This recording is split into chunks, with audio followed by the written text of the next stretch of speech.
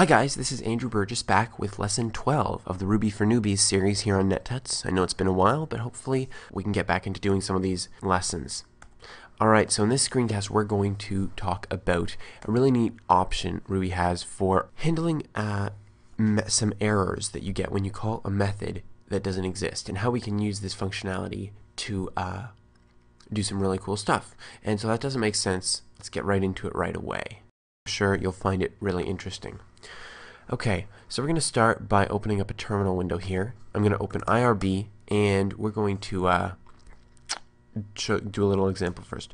So let's have just a new blank object, and if we just call some method on that object, we get a no method error. Undefined method, some method for object, right? So Ruby can't find the method, so it throws an error. Perfectly reasonable. But Ruby also gives us some functionality that we can implement into objects or into a class that we then create an object from, and that is called method missing. We write a method called method missing, and whenever we try to call a method and Ruby can't find the method either on that object or in any of its inheritance chain, it will call the method missing object, or sorry, the method missing method, and we can do something with the method name that they asked for. So to see how this works, let's create a class here. We'll just call this our class, and we're just going to have one method in here, the method missing method. Now the method missing method takes a number of parameters. First, it can take the method name. Second, it passes each argument that the method that was passed to the method that does not exist. It passes each of those arguments to method missing as individual arguments.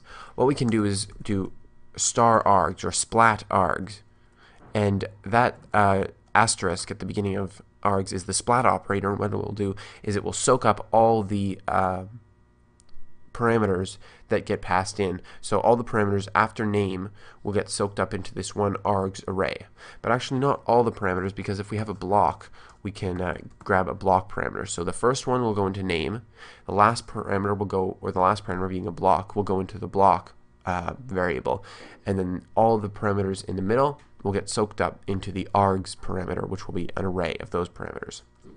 We're not going to be using the args or block parameters in this screencast, but that's how you could capture them if you needed them.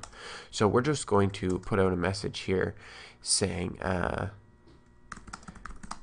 method, and then we'll say name.toS doesn't exist. And actually, I'm just going to put a single quote around the method name. Now, why did I say name.toS? Well, it's because name is actually a symbol, and so we can turn a symbol to a string just by passing the toS method to it. All right. So now let's end the method, end the class.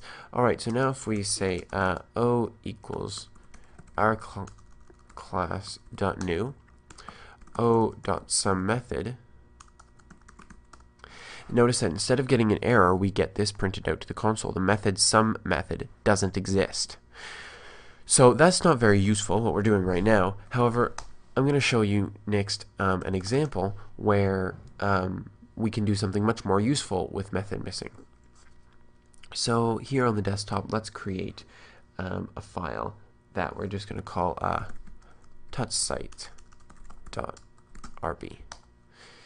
All right. So once this opens up in Vim here for me, oops.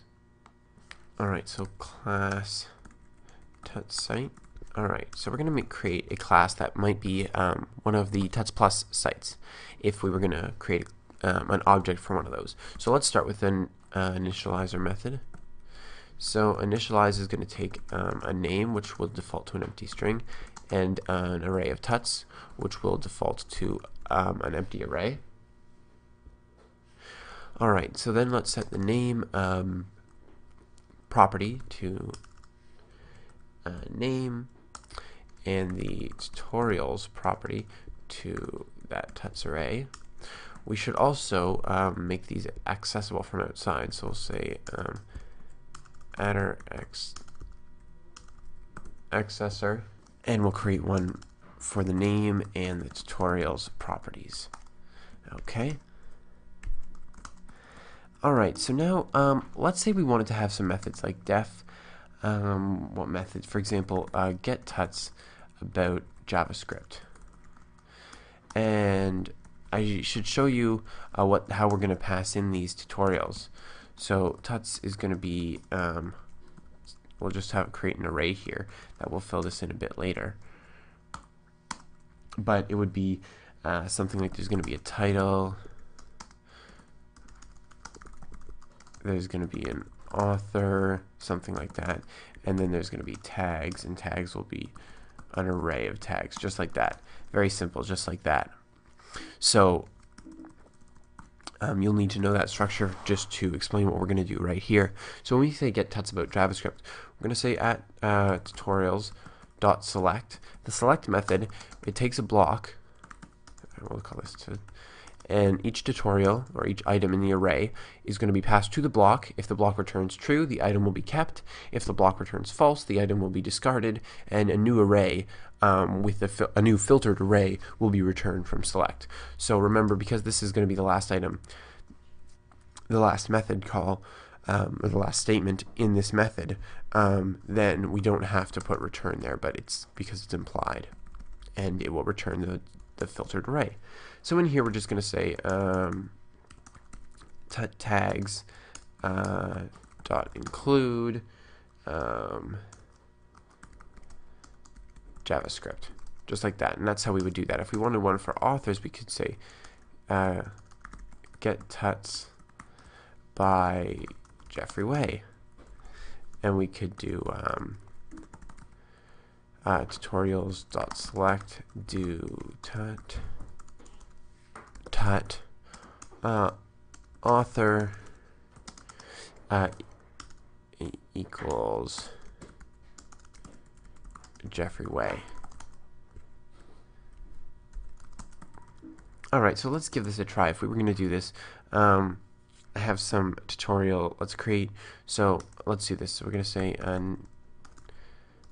nettuts equals tutsite.new, we'll call it nettuts, and let's create just an array of tutorials up here that we're going to call tuts. And I actually have an array right here. Let me turn off wrapping here for you. And so you can see here we have exactly what I showed you earlier. We have just an array of hashes with a title, an author, and some tags. And so now here, if we print out to the console, let's put nettuts.get tuts about JavaScript. Let's save this, come back to the terminal here. Let me clear the terminal, and we'll say Ruby tuts sites. You can see we have two tutorials with the tag of JavaScript. Let's make sure that's correct here. 1, 2. Yes, we have only 2. If we change this to get tuts by Jeffrey Way, come back, run this again, you can see we have 3 tutorials here with the author of Jeffrey Way, which is right, 1, 2, and 3. Alright, so that's great, but where's the method missing thing? Well, obviously we want to get tuts by other authors and other tags, but we couldn't possibly create a method for every single tag or author that might ever come around. Now, of course, we could do a get tuts by author and get tuts by tag that pass parameters with the tag and the author, respectively, but we're going to do something a bit different. We're going to instead get rid of those methods and just define a method missing property, method missing method that just is going to take the name. So let's go through this. This is going to be kind of complex, but I think you'll like it. So first we're going to duplicate the array. Every object has a dupe method, which just duplicates the object in RAM. We're going to do this because we're going to use the select bang method on this new tuts array. Select bang actually filters the array in memory and actually gets rid of the items that return false in the block, just like other bang methods do. So we're going to duplicate that tutorials array so we have a copy of it in memory and then work with that copy in memory. The other thing we want to do is take the name here that's getting passed to the method, and we're going to just say name.toString and downcase just to make sure it's in the format we want. Okay, so the next thing we have to do, let me show you what we're going to do here. If, and in this if statement here, we're going to check to make sure that the method name matches our getTutsBy author or getTutsAbout tag. We also want to support getTutsBy author about tag and getTutsAbout tag by author. So that way we have 4 different formats that we want to support, and we're going to write a regular expression for that in a second. It's going to go right there. But if it doesn't support that method, we're going to set tuts to this object doesn't support the method, and we'll just pass in the method name that we got there. Alright, there you go. And then down here at the bottom, we're just going to return tuts. So we're just duplicating that. In here, tuts will be filtered, but if tuts doesn't match, then we're just going to repurpose that variable to the error message, so we only have to return one thing at the end. Alright, so this regular expression, how's it going to work? I'm actually going to put this in parentheses. You don't usually do this in Ruby, but because we're going to assign the matching of the regular expression to a match data object, which I believe we talked about in a previous tutorial. So see, we're going to say match name. We're going to match this to the name, and if there is a match data object, then we can capture that.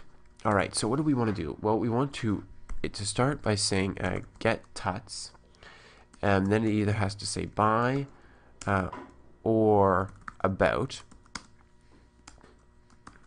Then there's going to be a number of word characters, and with a question mark there makes this a non-greedy match. And then, and this whole portion is going to be optional. And this is actually going to end the thing. Then we're going to either have underscore by underscore or underscore about underscore. And then we're going to have another series of word characters. If this works, we're going to have a match data object that looks like this. Well, at index 0, it's just going to be the string that was matched. At index 1, we're going to have either the first by or the first about. At index 2, we're going to have either the first tag or the first author, depending on whether, and actually that should be switched. No. Yeah, if it's by, it'll be a tag. If it's about, no, sorry, if it's by, it'll be an author. If it's about, it will be a tag. At 3, we're going to have the rest of the string, if there is the rest of the string, but we're just going to be ignoring that. Then at 4, we're going to have the next by or about, and if that exists. And if there is another by, that's going to be the author. If there is an about, it's going to be a tag. Alright, so let's see how this is going to work then. So in here, if MD1 is going to equal that first by, then we're going to do tuts dot select bang, and what are we going to select? Well, instead of doing a do end block, I'm going to do curly braces so I can put the block on one line. We're going to pass the tut to that, and we're going to say tut author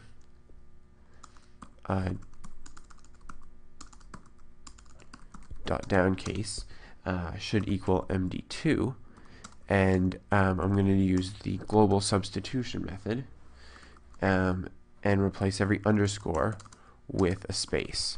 Just so if we have first name underscore last name, we're going to get first name space last name. Remember, we already downcased the name string, so we don't have to downcase it here. Alright, so that's the first thing we're going to do there. Then, also in this if statement, we're going to say if, or no, we're going to say select, then we're going to say tut tags, just as we did before, dot include MD5, and again we're going to do the global substitution things to replace any underscores with a space, and we only do this if MD4 equals underscore about. So notice what we've done here, and let me just put our else statement in there. Actually, it's going to be an else if. Okay, So what this line says is, we're using a line modifier at the end here. Because this would be a one-line if statement, we can put the if condition at the end, and this becomes a modifier for the line. So this will only be run if MD4 equals about. I should mention that if this whole optional section here is not caught, which would mean, well, for an example, if I just hash this out here, we could do get tuts by, well, let's just keep this underscore, Andrew Burgess. And if that were the case, then MD4 would not get, there would be no about after, like I could say get tuts by Andrew Burgess about Ruby. That is where this about would come in. This about would be in index 4. If about Ruby was not defined, then MD4 would be nil, and so it's still there, but it's given the value of nil. All right. And if that were the case, then this second line here would not be run, because we're not asking to filter by tags.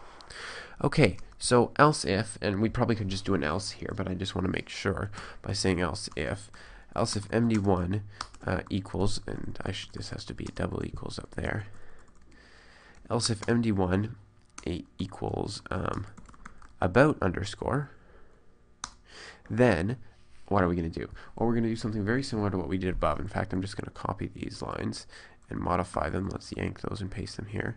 We actually want the author one to be up here. Or I'm sorry, we want the tag one to be up here, but we're going to delete this conditional, and then we're going to actually, we actually have to change this to 2 and change this one to 5 down here. So if about comes first, then the author, then a tag is going to be second, and then we'll do the author if match data 4 equals underscore by underscore.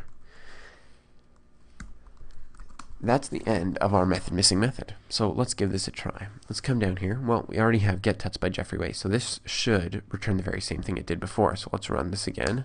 And let's see. Yes, we get the very same thing. We have those 3. Now, let's see. What do we have here? We have Jeffrey Way, JavaScript Canvas, CSS selectors, and HTML. So let's say Jeffrey Way, get tuts by Jeffrey Way about Canvas. If we run that, we just get the one tutorial that's about Canvas. Very good. Let's try something else. Let's put the about first. Let's say, well, let's just do about PHP. We have 2 tutorials here. Let's make sure that's correct. Yes, we have 2 tutorials about PHP. Very good. Let's say about PHP by Ian Murray. Yeah, we get that one there. Let's see, what have we not done? We haven't done by author. Let's say get tuts by Christopher Roach. Oops. And yeah, we get our 1 tutorial there. So there you have it. This is how method missing works. We've taken a method name and we've used whatever that method name was to do something dynamic. I should mention that while this is a pretty neat thing to do, it's not necessarily the intended use of method missing. That doesn't mean it's a bad thing to do. In fact, the active record class in Ruby on Rails uses this quite a bit for selecting records from your database. So you certainly have a very reputable source to point to should you use this and someone challenges you on it. I think it's a neat thing to do, and if it would be helpful for your classes, you can do it. Although, honestly, in what we've done here, it would probably be smarter to just allow create 2 methods that take parameters instead of using the method missing example. But that is our lesson for today. If you have any questions, feel free to let me know in the comments. And thank you for watching Ruby for Newbies, the NetTuts Ruby screencast series.